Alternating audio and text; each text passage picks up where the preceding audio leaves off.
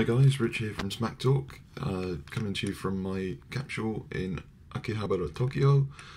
Very quick reaction video for Wrestle Kingdom 12 before I do a full analysis of it when I get home on the 11th of January.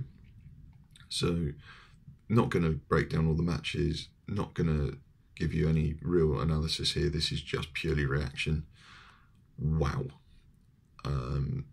Going into the Tokyo Dome for the first time was insane. Like, I ended up feeling total system shock from just the size of the place, the overwhelming brightness of the screens compared to the darkness around me, the height of where we were, the just overall feeling of being there and knowing what I was going to see is like nothing I've ever felt in my life. I've been to rock concerts, festivals, wrestling events before, but nothing on this scale. Just incredible.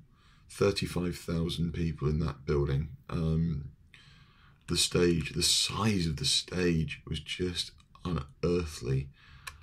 You could feel the heat from the pyro at the back of the arena. Like, just unreal.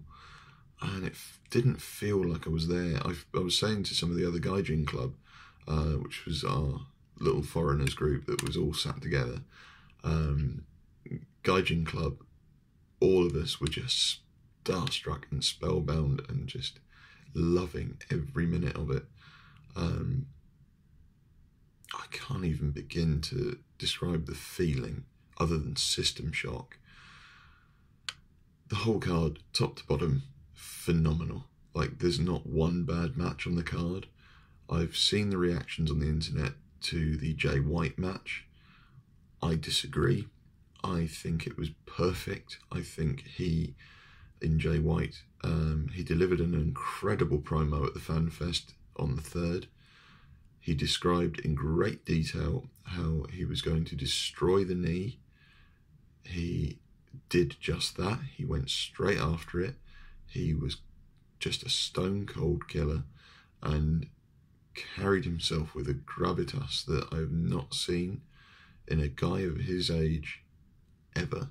Like, the guy is legitimately a badass, and I can see him leading Bullet Club one day. I can see him being huge.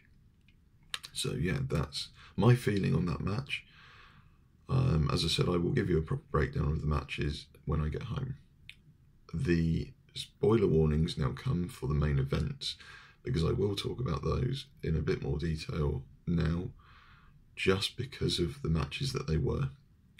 I have to start with Omega versus Jericho. Alpha versus Omega was everything you wanted it to be and more. The entrances were so cool. Jericho did all of his stuff. He came out with his light up jacket on, the scarf. He didn't have the list, obviously. The countdown was there. He walked out to Judas, you know, his track with Fozzy. I wanted Fozzy to be there playing him to the ring, which would have been insane, but unfortunately that wasn't to be. We in the Gaijin Club also talked about WWE stars transitioning over and doing run-ins.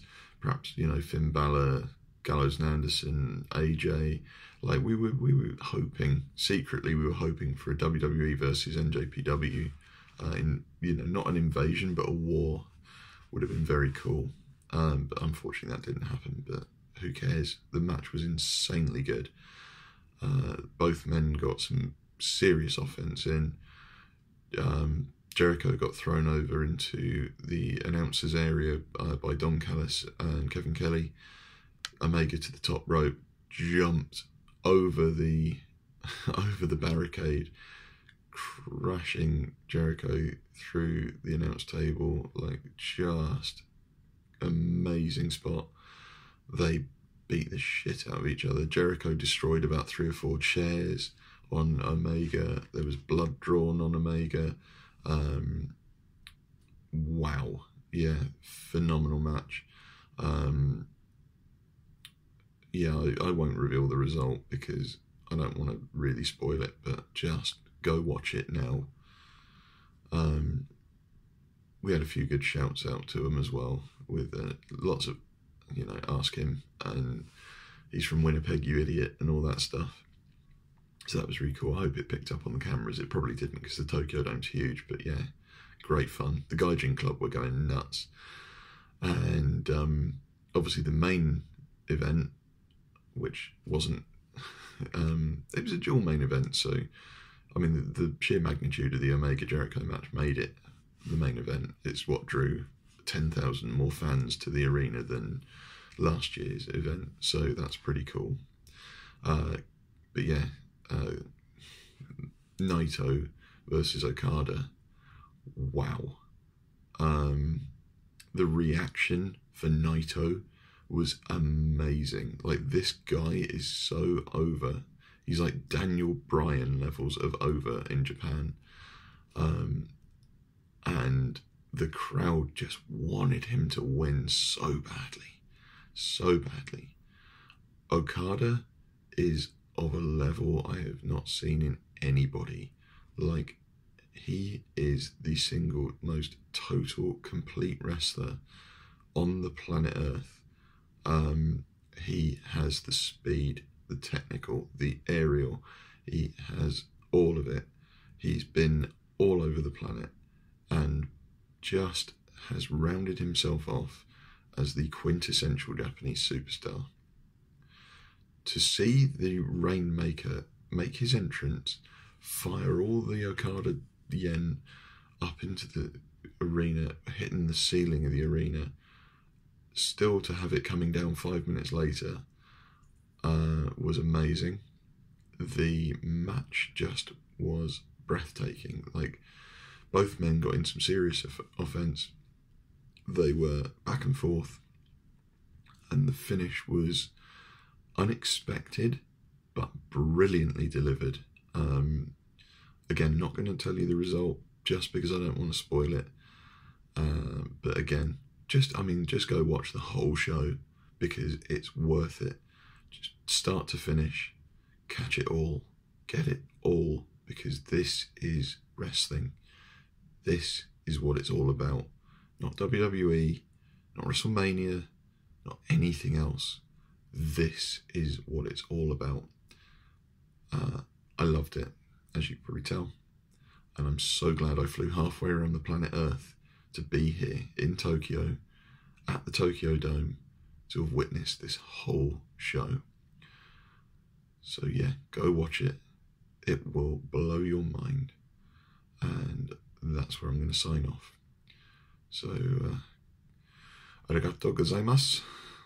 And I will see you when I get back to the UK in a few days' time after I've experienced more of what Japan has to offer. I love this country.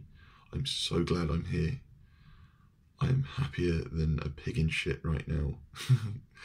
So I'm going to go and explore, buy some Kit Kats, and just enjoying my time here. I'm thankful and blessed to have been able to see that event yesterday. And yeah, there's only one other thing. Gaijin Club for 1 week. See you guys next time. Bye bye.